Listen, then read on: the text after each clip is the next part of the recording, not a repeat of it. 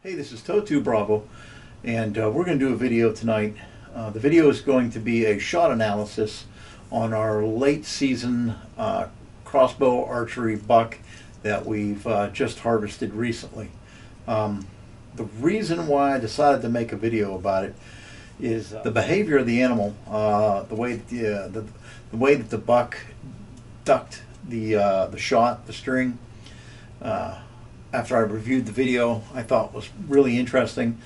I posted that video on a couple forums that I belong to here in Pennsylvania, and the amount of conversation and opinions and stuff that was shared on those posts, probably over 300 posts on each forum concerning that shot and the angles and the buck's reaction. And so that kind of motivated me to do a video and do an analysis on the shot. So that's enough yap. I'll go ahead and roll some footage, and as I roll this footage, I'm going to go ahead and narrate through the footage, and then we'll stop and we'll film some cuts on some parts that I think are points that I want to make with the visual, etc. So we'll be back.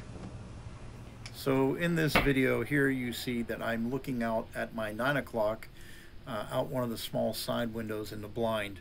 My chair and my main camera are facing my 12 o'clock, which is straight forward. Now I've turned the main camera to face to the 9 o'clock because I've seen the 3 bucks here in the field.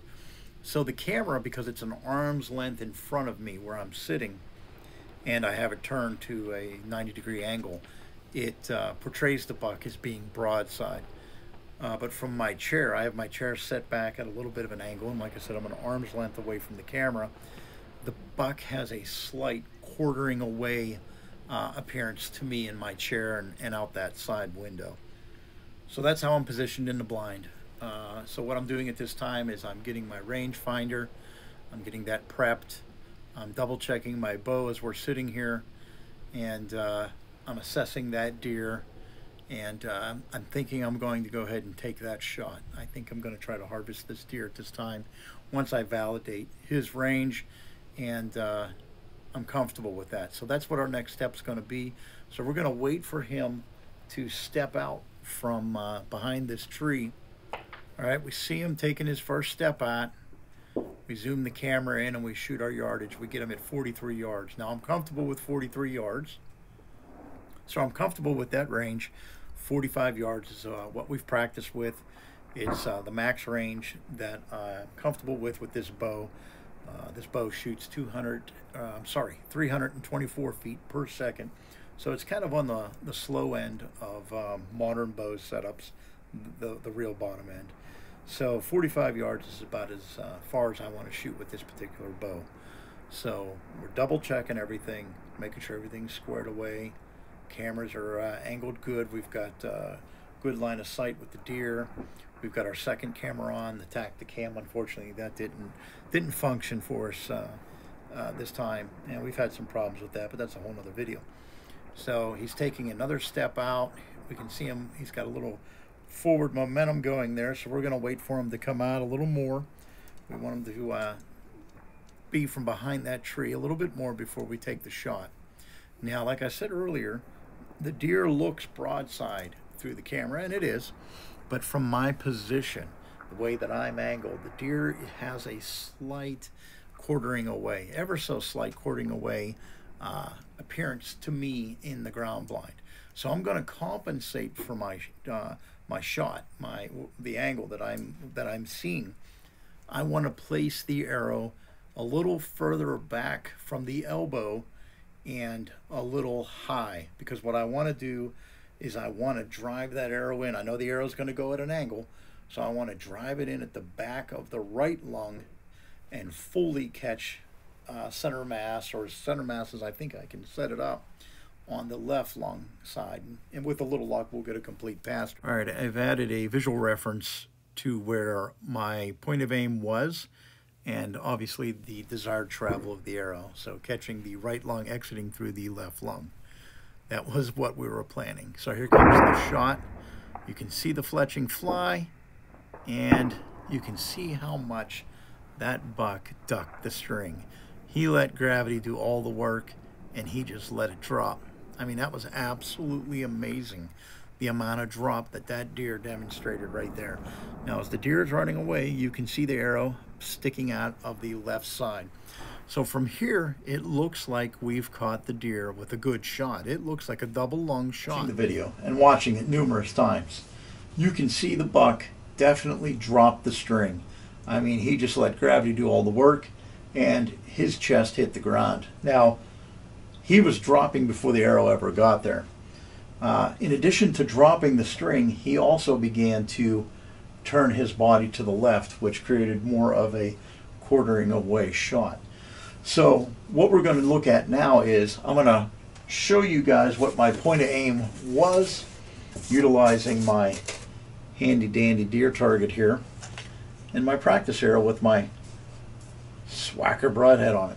So we had to move the camera a little bit because we're going to use a visual aid here. So the buck was canted or quartered away kind of like that, and I'm sitting back here. We use the camera as my point. Now I'm aiming. My point of aim at this time is I'm taking the elbow, I came back, and I went a little high, and my train of thought was, I know the arrow is going to be flying at an angle like this. That's why in the video I was getting some comments, especially when I posted on the forums, that when the arrow was about to impact, a lot of people were seeing the fletchings, which are way back here, looked like they were lined up with the back end of the animal, and some folks were saying that I shot it in the hindquarters, where all they were seeing was the fletching at the back of the bolt. But you know, visually from the camera, it looked like, you know, that's where it had gone into, when in fact it wasn't. The bolt was flying like this, was to catch the animal at the back of the lungs, pass through back of the lungs, and completely exit the opposite side of the deer like that, catching the left side lungs, center mass, and hopefully getting a complete pass through. So that's what I was envisioning with my point of aim in my shot, just like that. Now in reality what happened was the animal dropped down and turned. My point of my impact was up here. So this is where the impact was after he dropped. So I know that's kind of rough, but I think it gives a good visual reference. So point of aim was here, the animal dropped, ass end went up, front end went down. He also turned his body away this way.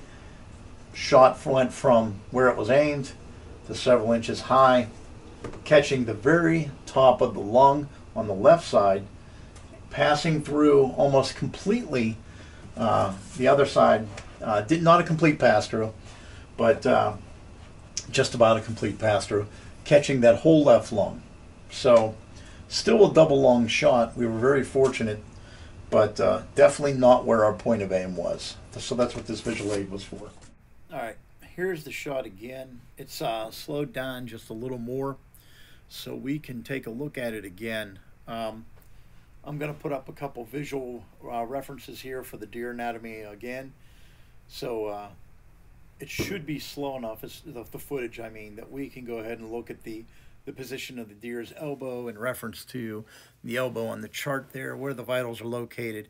I mean, textbook right there, right? I mean, even though he's quartered away, to me, you know, I can clearly see the rib cage there. I've got my shot lined up. I know where my point of aim is. There goes the shaft, down range. You can see where it's located. You can see him starting to drop. He's reacting. The bolt's not even there yet. That's that visual that I was talking about with the fletchings looking like they're in the hindquarters, when in fact that's the back of the shaft as it's traveling at an angle. There's probably 17 or 18 inches of arrow in front of that. We haven't even impacted the animal yet. That should be coming up here in the next sequence of shots. But that does give you a good solid reference to how quickly he reacted. He's already starting to drop there, which is just amazing. I mean, just how fast he goes is something else. in my opinion. So we're going to pick up here. There he goes down, and we have impact right there. So you could tell by his neck, the way he kind of cringed as the bolt went in, right.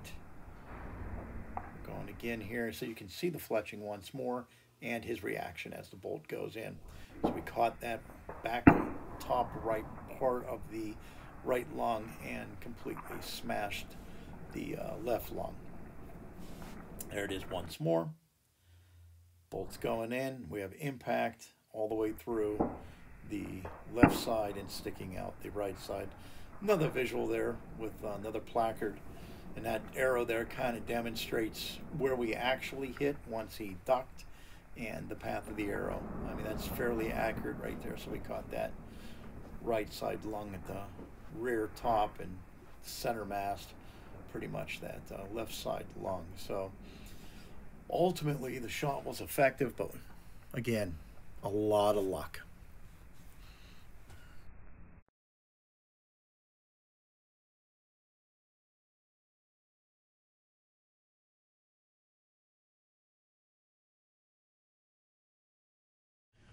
We're going to look at now, picture the deer as we found it with the entrance wound from the Swacker broadhead, and we're going to look at that and compare it to another anatomy placard that we have put up.